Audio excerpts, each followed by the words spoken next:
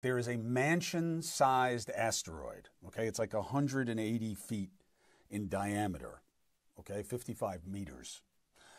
Headed towards Earth, could be here by 2032. What are the chances? Somewhere between a 1% chance and a 3% chance over the last week, okay?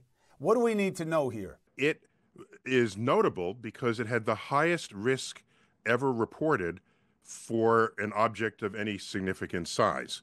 And a few days ago, that risk reached as high as a 3% chance of hitting Earth. Turns out, last night, that the latest estimate was downgraded from what was above 3% now to 1/3 of 1%.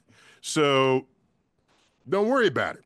Do you think that our ability to knock this thing out or deflect it is like an Elon away, or what do you think?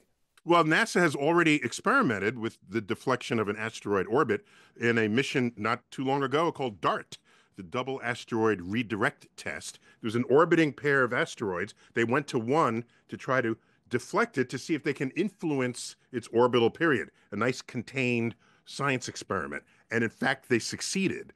And so we need more of those experiments so that this won't happen, ever.